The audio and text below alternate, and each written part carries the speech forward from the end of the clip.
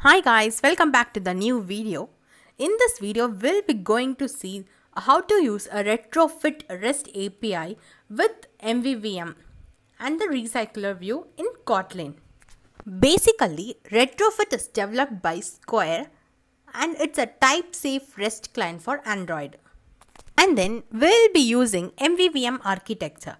So MVVM Architecture is a model view model architecture that removes the tight coupling between each component. So most importantly, in this architecture, the children don't have a direct reference to the parent. They only have the reference by observables. Okay, we'll have the 5 steps to create a retrofit. So the first is we'll add the retrofit dependencies. And then the next is we'll create the model class. And then we'll create the retrofit instance. And then we'll set up the retrofit instance. And then we'll consume the REST web service. And then finally we'll set the retrofit response data into the recycler view. And then okay, let's start. Then we have to add the retrofit dependency into our build.gradle file. We can find the latest retrofit version on the official retrofit website, or else you can get from my GitHub link in the description. We'll add sync now. Okay, Gradle sync is in process. And the next step is we have to add the internet permission to our application. We'll first go to the Android manifest.xml file and we'll add the internet and the Wi-Fi permissions.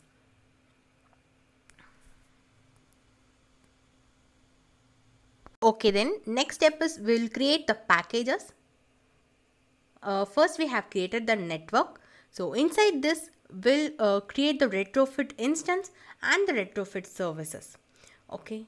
And then the next one is the model. As we are using MVVM architecture, we'll create a model package and then a view model, and then we are using adapter too for recycler view.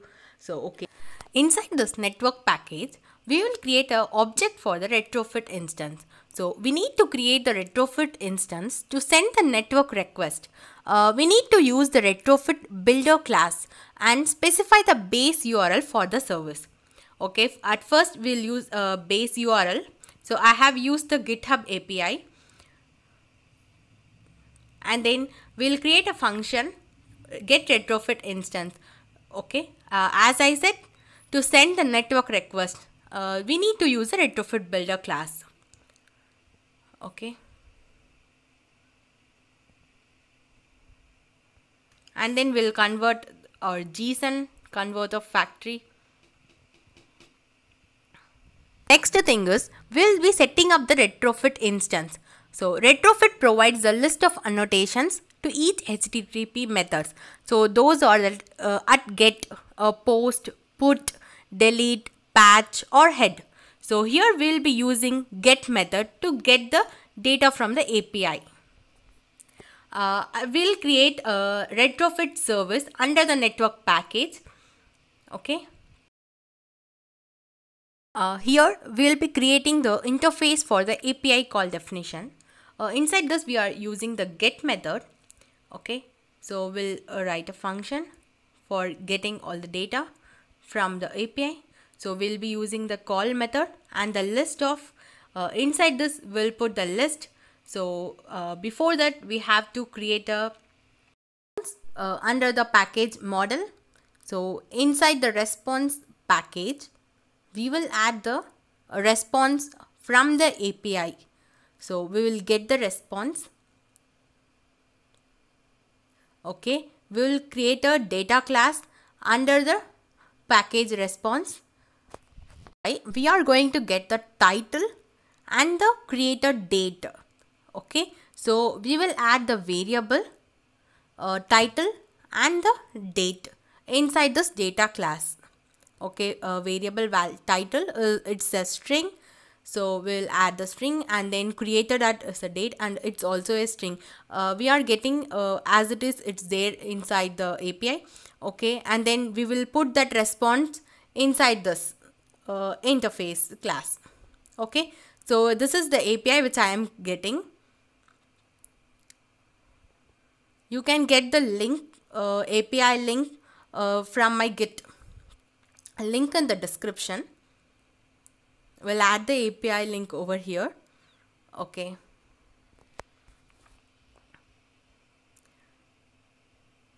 And the next is a view model. Inside this view model package, we will be creating a view model. So this acts as a link between the model and the view. So it's responsible for transforming the data from the model. It provides data streams to the view, and it also uses callbacks to update the view. It will ask for the data from the model. Okay, we'll extend this to view model class. And then inside this, we will create a variable as a GitHub data list, which is the live data. So we are creating a live data. As I said earlier, we are getting all the data from the view model through observables. For that, we are using the live data over here. Since live data respects Android lifecycle, this means it will not invoke its observer callback unless activity or fragment is received on start method. A function or a get API data.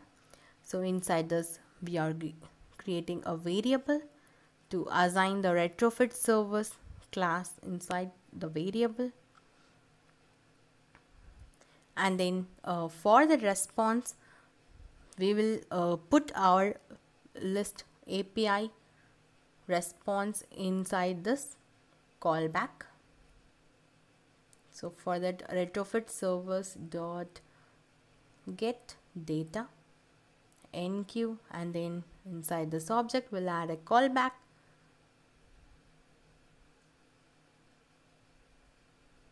List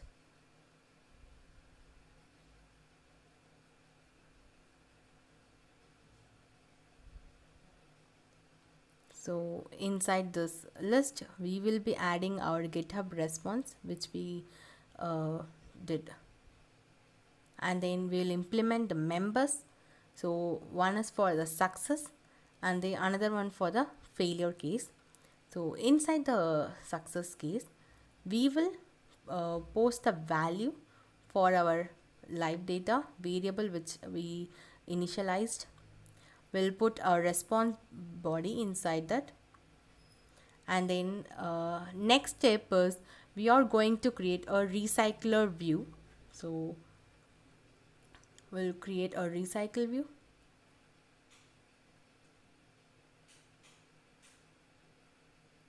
We'll put the ID for recycler view.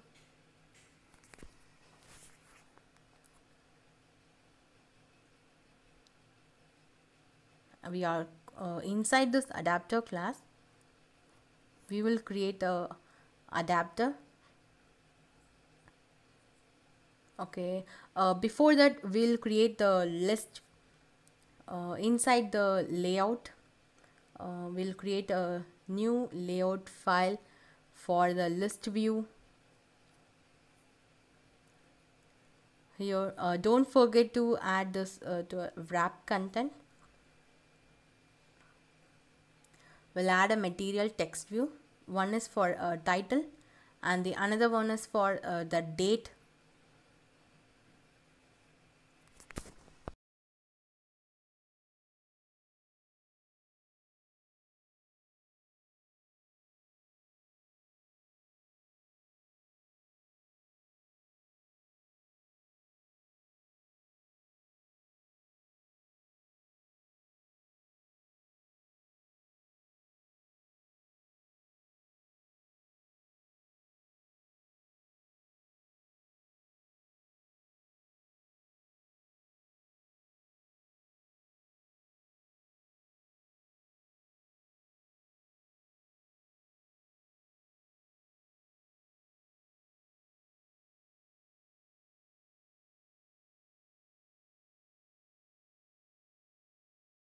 Okay, and then next is we will create a adapter class for the recycler view to set all the items into the recycler view. Okay, so inside this GitHub adapter, we'll create the mlist variable for the list from the GitHub response, and we'll extend this to a recycler view adapter, and then we need to create a view model class, view holder class, sorry. So we need to create an inner class, view holder.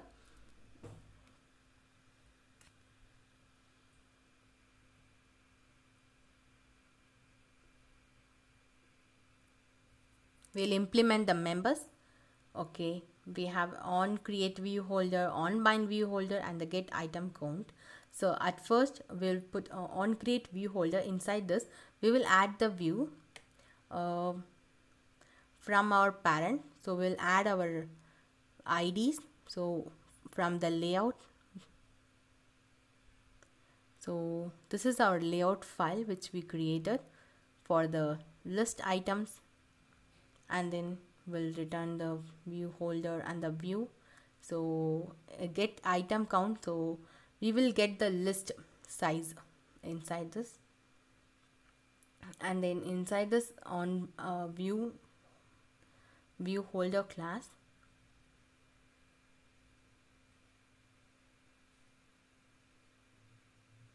we will create a variable title,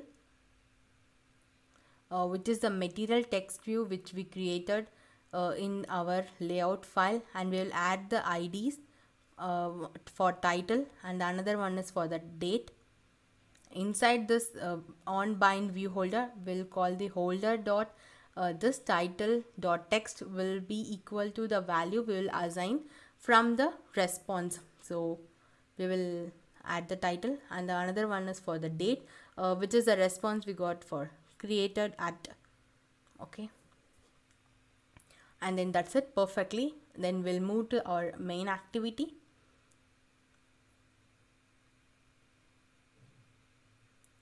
Okay, at first we will initialize our view model.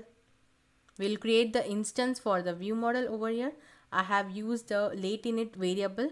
So late init is nothing but it's a promise that we will declare the variable before using it, and then we'll create a function for GitHub API.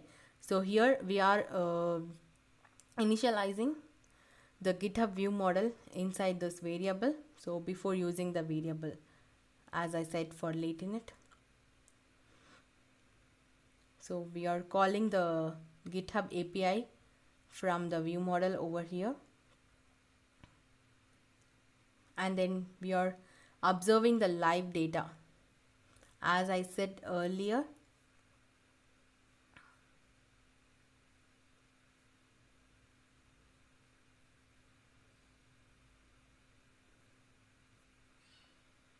And then we are creating another function for adapter for the Recyclerview Adapter class.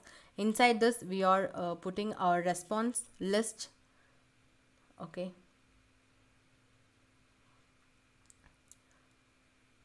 we will RV GitHub list is the ID from the Recyclerview XML. We'll put the linear layout, and then we'll create a variable adapter, and inside this we'll put the list, and then we will put this adapter inside the ID Recyclerview. Okay, we'll assign this adapter inside our observer. Finally, we will call the API method function inside the onCreate method, and then that's it. We will run. Let's see how our output comes. Okay, Gradle build is running. So it's pretty much easy, you know, right? In simple 5 steps, we can create retrofit API called REST. Okay, successfully, and then you can see our output. We'll move to my mobile screen. Okay,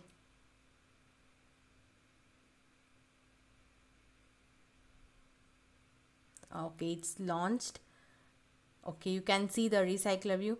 So my GitHub API data, so title and the date I have shown inside this recycler view.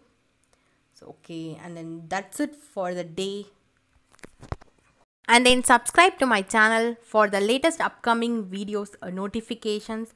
Okay, and then we'll see you in the next video. Until then, I wish you an awesome day. Bye bye. Keep watching the series.